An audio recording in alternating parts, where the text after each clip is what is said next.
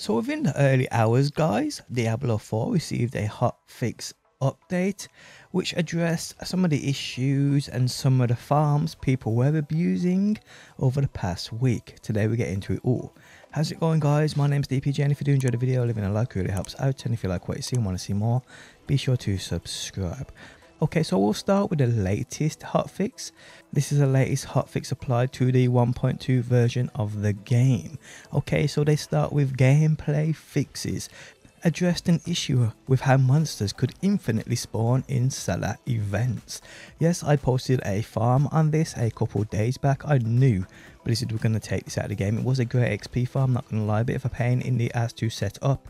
But once you had it set up, doing it in a party was quite decent for XP, it really was. So yes, this has been taken out of the game.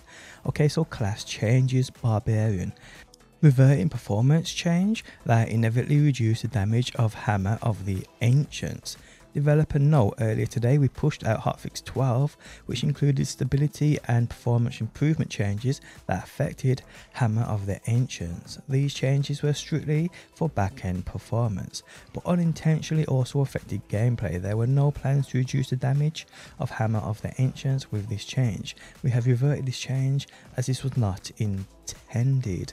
Now if we do check out hotfix 12, it says gameplay fixes. Barbarian unique weapons Overkill, Hellhammer and the Ancients Oath will no longer drop for Druid players. Developer note: we do want to forewarn that Druid players with these weapons already equipped will still be able to use them, but you will not be able to re-equip them if removed from your weapon slot. These uniques will no longer be available for Druid players to use moving forward. Okay, so class changes. Sorcerer. Fix an issue where the increased damage from the Sorcerer's combustion ability was not applying correctly.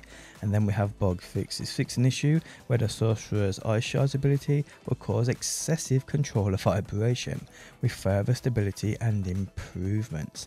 So those are the two major hotfixes we received over the past day or so. Hotfix 12 and hotfix 13, both applying to patch 1.0.2 for the game, your current version of the game. And there we have it, guys. People, if you enjoyed the video, leaving a like really helps out. If you like what you see and want to see more, be sure to subscribe, and hopefully, guys, I will see you on that next one.